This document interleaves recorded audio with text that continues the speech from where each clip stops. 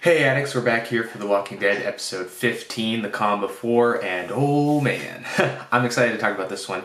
I'm going to make this recap really quick because I'm sure you guys want to get into talk about the whole Pike scenario. So just briefly want to mention that, we start the episode, we get a look at these couple that's been at the hilltop for a while supposedly, and they get hit on the road by Alpha, and this is basically Alpha gearing up to get ready for the fair.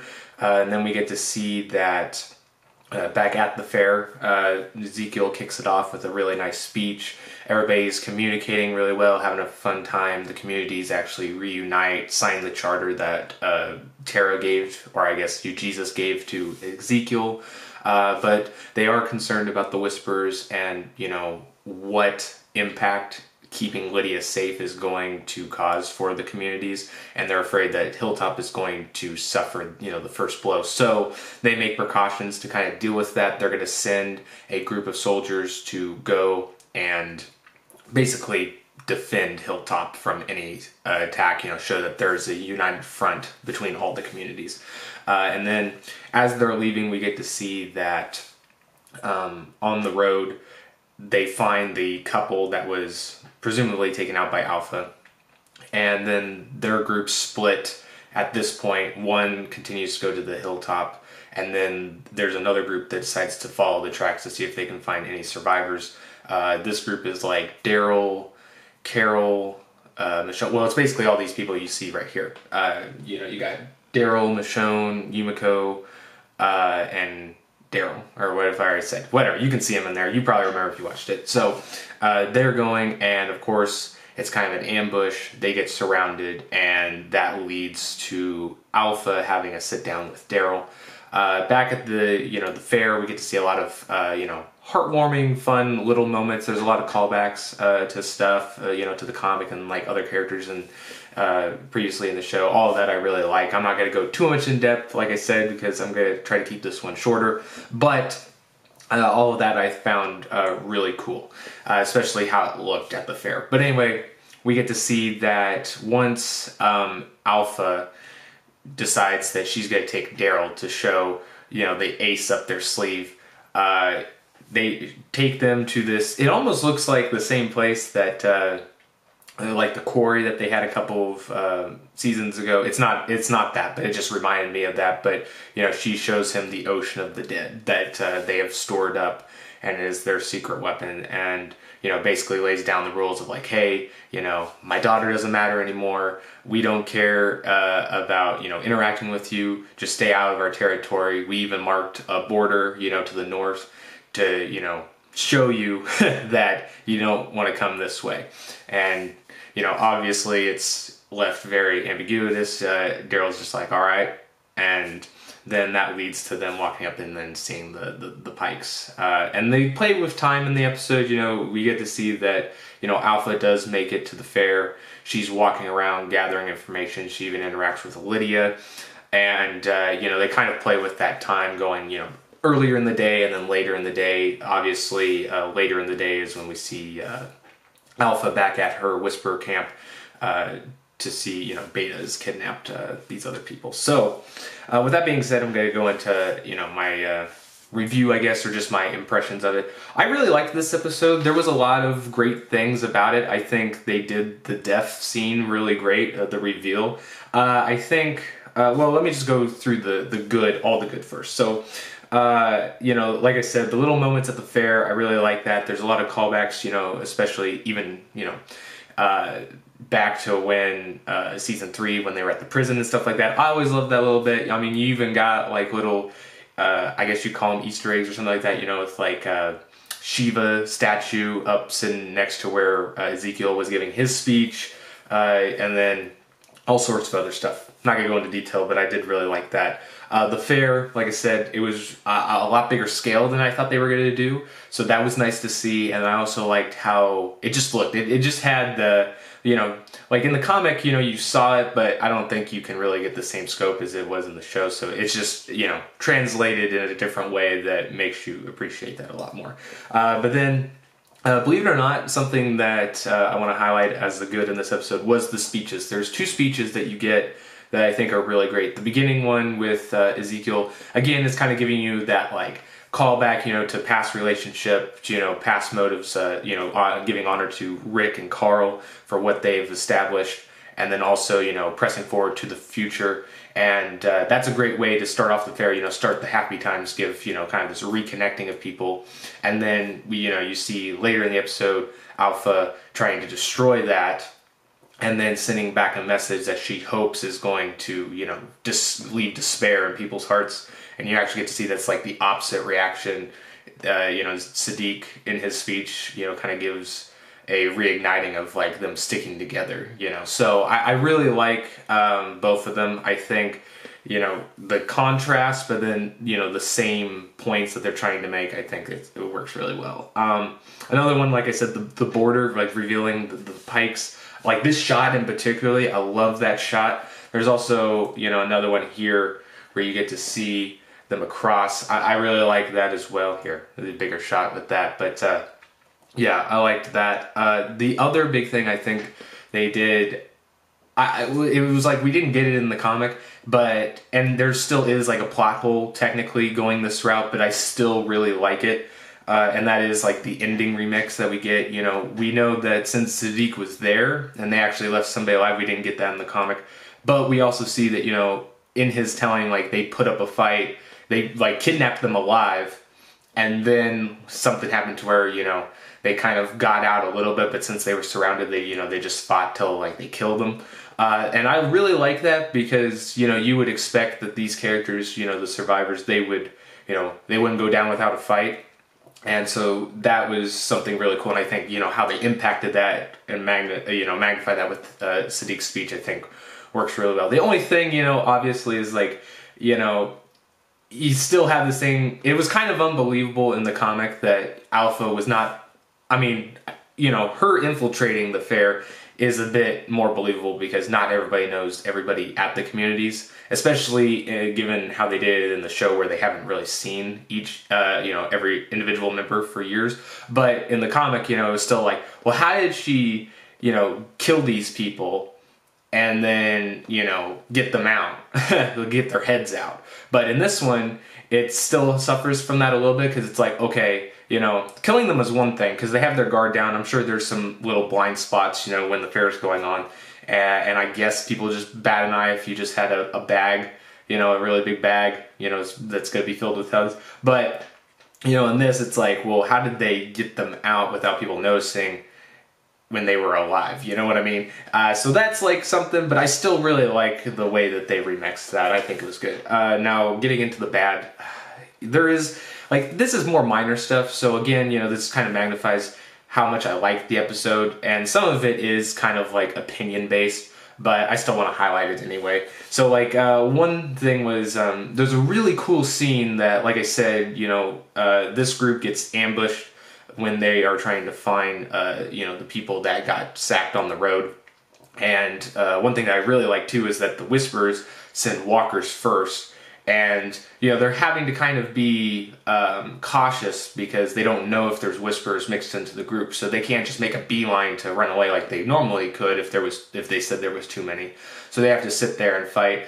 But the thing that I didn't like about this is that they zoom in on their faces when the action is starting to get really interesting. They even have a wide shot that it's like, oh man, this looks so cool.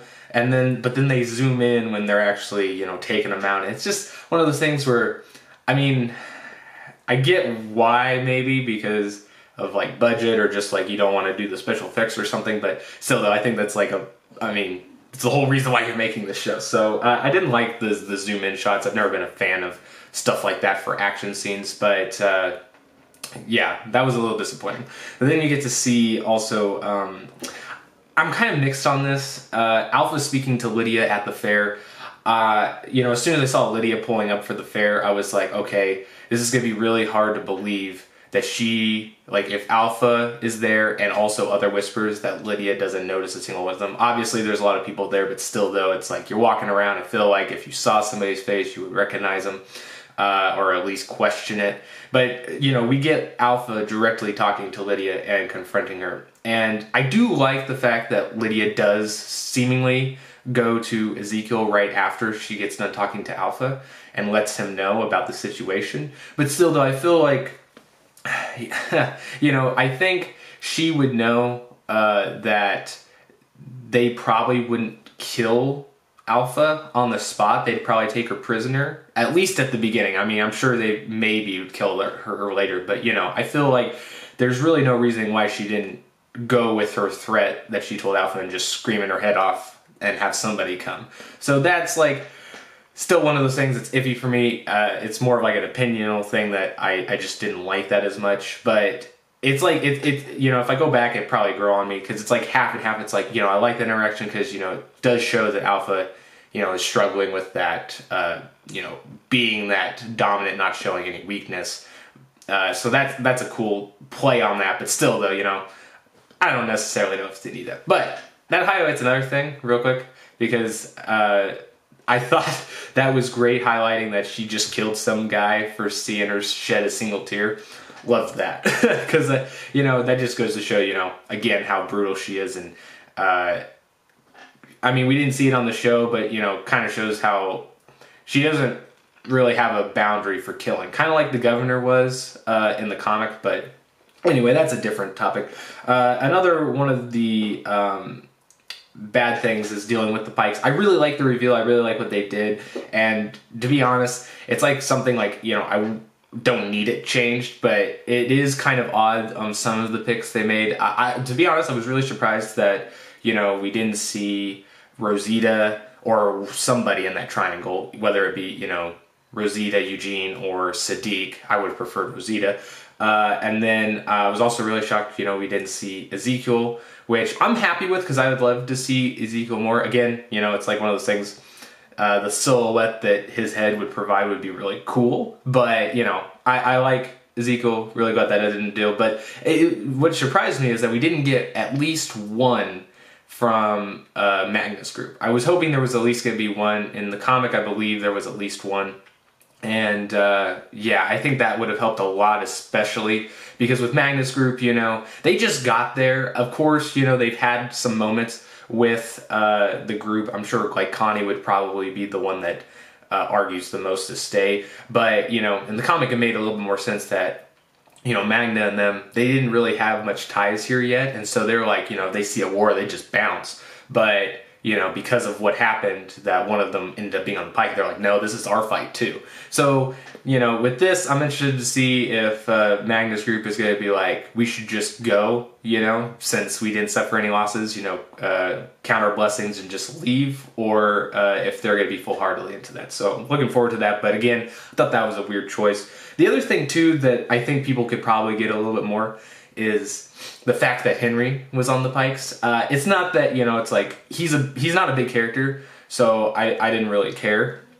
But at the end of the day, but I think it is an odd choice because, you look back and you're like, what's the point of having Henry and Lydia get, I know, okay, let me rephrase that, because I know why, because they want to build that so then, you feel the loss or, the impact of this event with him being on there because of everything that he's gone with Lydia and then, everything else. But, again, it's like they could have remixed that in a way where Lydia gets the same motivation or connection in a different way. So, I don't know. It's just really odd. But, again, it's a fine thing. I would say out of all the people, there's a couple of, I would say, actually, there's probably most, because we get 10 deaths, and I would say maybe 4 of them you'd care about. The rest of them you probably wouldn't bat an eye to, especially some of the newer people.